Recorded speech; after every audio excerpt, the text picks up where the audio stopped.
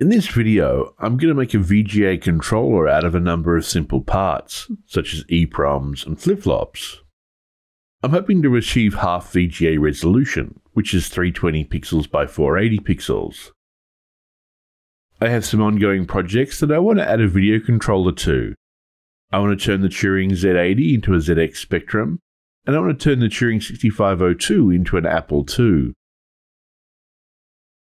I have a video series where I go over raster generation in a lot more detail, and I particularly recommend this if you're interested in how WOS generated the NTSC signal for the Apple II. But this series is 2.5 hours. I want to try and cover the important points in 10 or 15 minutes. Now, raster generation is actually a topic close to my heart. I have a number of academic papers on the topic, and this middle paper has over 200 citations. You might be thinking, well, why didn't you join NVIDIA? Well, the short answer is I did. I was in the architecture group, and I worked with the team that designed the raster generator for the Tesla and Fermi class of chips. These were used in the GeForce 8 series to 500 series of graphics cards. Why use an EPROM as a raster generator? Well, if you look at the designs of these TTL CPUs, they have rather large EPROMs in them. The typical clock cycle for these machines starts with a static RAM read. We then do an EPROM lookup, latch the output from the EPROM into some octal D-type flip-flops. Then on the positive edge of clock, we write a value back into the static RAM and update our notepad address. The important thing, though, is that the EPROM is only used while clock's low. When clock's high, the EPROM is actually free. If I can, I want to use this time for raster generation for these two processors. I'll start by building a raster generator alone, and then I'll try and add it into the processor design. To understand how raster generators work, we need to go back to cathode ray tube technology. There's an electron gun at the back of the tube which can generate free electrons, which are accelerated towards the front of the tube. At the front of the tube, we have 3 different types of phosphor, and these glow different colors when they absorb the electrons. On the side, we have some electromagnets, and these allow us to steer the electron beam left, right, up, and down. The electronics in the television or display use these electromagnets to sweep the beam from left to right and top to bottom. We call this sweeping a raster scan. We also have the ability to turn the electron beam on and off. In computers, this on and off pattern is coordinated with a dot clock. When viewed from the front, we sweep through the pattern, and we turn the electron beam on and off so it makes a picture. We build this picture one line at a time. Each of these lines is called a scan line. The flyback at the end of each scan line is controlled by a signal called horizontal sync. Then when we finally hit the bottom right, another signal called vertical sync takes us back to the top left, and we start again. For standard VGA, this whole process happens 60 times per second.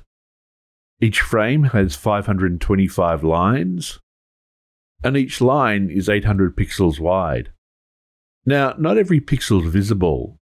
Only 640 by 480 pixels can be seen by the user. The other values shown here tell us how wide the sync pulses need to be and where we should put them. I'm going to start by turning my EPROM into a 2-dimensional array. Address lines A0 through A9 are the column address, and address lines A10 through A19 are the row address. You can think of this a little bit as being a variable declaration for a 2-dimensional array. But as is actually the case for 2D arrays, it's just a contiguous piece of memory. Of this 1K address space, the display takes up 800 columns and 525 rows. The active area of the display, which is the bit seen by the person using it, only takes up 640 columns and 480 rows. This gives us 3 regions: the unused region, inactive, and active. To control the beam, we want to add a horizontal sync and a vertical sync in the inactive region. At each pixel location, we have 32 bits of data. 20 bits tell us the location of the next pixel. We have red, green, and blue for a test image. And finally, we have a bit each for H-sync and V-sync. Note that these signals are active low. Screen location 00 corresponds to EPROM address 0. We have 3 bits corresponding to the red, green, and blue values of the pixel at this location, and then the address simply points to the next pixel in memory. Column 1, row 0 then points to column 2 points to column 3, and so forth. We keep going till we get to the end of the scan line. So at column 799, instead of pointing to 800, we go to location 1024, which is the start of the next scan line. We go through this process again for the next scan line, and then we keep on doing this until we hit the bottom scan line. Then for the pixel located at column 799, row 524, we set the next value to be 0. This takes us back to the start of the image. I'm going to start by making a board which contains 2 EPROMs and 4 output latches. The address lines of both EPROMs are tied together, but the outputs are all independent. There is a common clock though, which updates the outputs at the same time. I'm going to use 2 27C322 EPROMs. These are each 2 MB by 16 bits, so the board will have 2 MB by 32 bit storage capacity. That's actually larger than I need, so I'll end up tying A20 to ground. I manually placed the chips on the circuit board, but I used an auto router to lay down the tracks. This is what KiCad predicted the board would look like. Note that the pin headers are pointing in the wrong direction. This is the actual board I had made up by PCBWay. Now, they don't sponsor this video or any of my videos, but I've been very happy with them. I'll solder in some sockets for the EPROMs. I wouldn't recommend this soldering technique unless you're quite experienced, but it is very quick. You need to be hyper-vigilant for any bridges that might occur. I'm going to solder the octal D-type flip-flops directly to the board. I'm using male pin headers, but here you can see I've got the female attached already. Now what I'm going to do is reroute 20 of the address lines coming out of the octal D-type flip-flops back to the address lines on the EPROMs.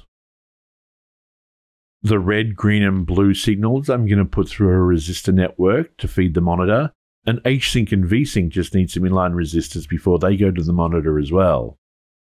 This is a very simple circuit.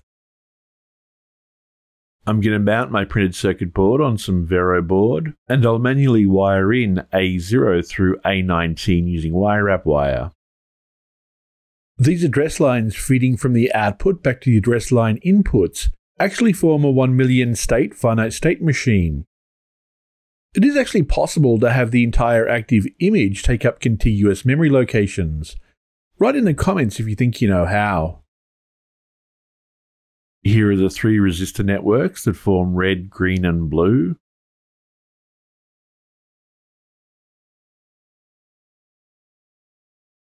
I'm going to use this 25 MHz oscillator for my primary clock, and a 74HC74 to divide the clock in half.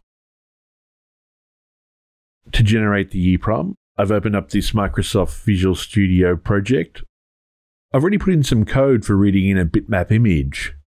Now, I can't remember exactly where I got this code from, so I'm not going to show it, but there's plenty available out there on the internet. The first thing I'm going to do is encode all of these VGA timing signals as hash defines. Our EPROM size is 1K by 1K. I'm going to use bits 20 and 21 for H-sync and V-sync. The positions of red, green, and blue within our word. Because these are read in as bytes, but we're only displaying 3 bits, there's 5 unused bits.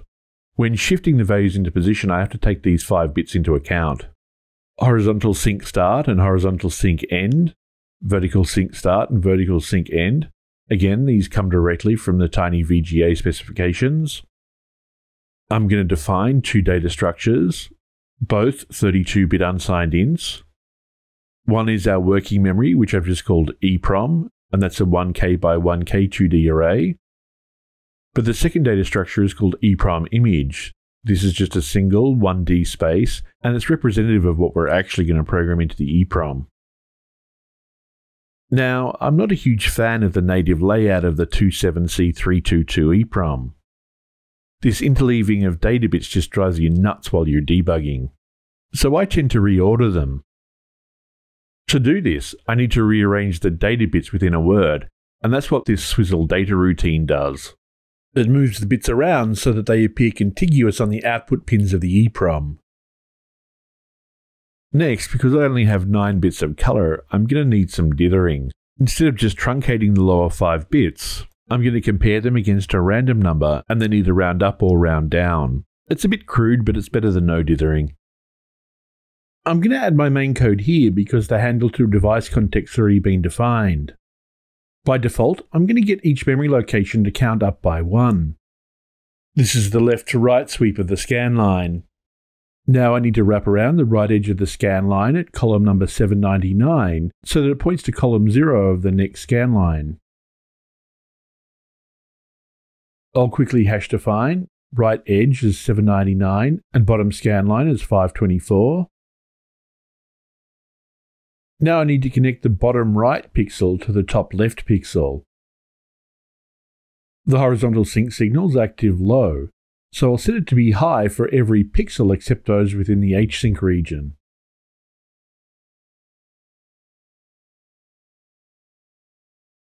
I'll do the same for V-sync. Now I want to copy in the image from the bitmap. The variable PTR points to the raw data in memory. I read in red, green and blue, dither them, then write the data into the EPROM memory. Now I want to generate the final EPROM image. I copy the data across from my two-dimensional array, and I make sure I swizzle the data as I do it. Now I want to check that I haven't made a mistake. I'll generate an infinite loop. I read off red, green and blue. In hardware, this structure is actually called a finite-state automata. That's why I've called it FSA output. And now I can set a pixel on the display to show the contents of red, green and blue. I apologise for the use of so many magic numbers. I know a lot of people don't like them and it makes the code less readable, but I find it much easier during debug to see the actual number. Once the code's actually running, I usually go back and fix them all up to make it more readable. I also want to make sure my H-sync and V-sync signals work. Finally, I look up our EPROM and use this to set the next FSA output value.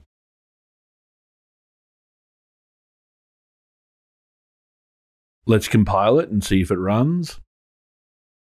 Okay, that doesn't seem to work. I want to set the upper 3 bits, not the lower 3 bits of each colour. This is exactly where I find magic numbers to be helpful rather than named constants. I also want to display red, green and blue, not blue, green and blue. Let's see if this works. Didn't know what time it was, the lights were low. And just as a side note, we can see our nice wide H-sync signal and a relatively thin V-sync signal. So this is full resolution VGA. This has a dot clock of 25 MHz, so that means we have 40 nanoseconds per pixel. The EPROMs I'm using have a minimum access time of 50 nanoseconds, so full VGA resolution is not going to work. I'll try dropping it down to half VGA resolution, which is 400 pixels per scan line. That gives us a dot clock of 12.5 MHz and 80 nanoseconds per pixel. It's pretty trivial to change this. I just change the right edge to be 798 instead of 799, and I count up by 2 every clock cycle instead of 1. Let me try this. This looks good. It appears to be skipping every second pixel. I wrote some additional code to dump our EPROM image data structure out to disk, and I programmed it into a pair of EPROMs. Now let's see if it works. There's a starman waiting in the sky. And there we have it. Starman on a VGA monitor. That's it for this video. I'll integrate it into the Turing Z80 and Turing 6502 designs in the upcoming videos. So don't forget to like, share and subscribe.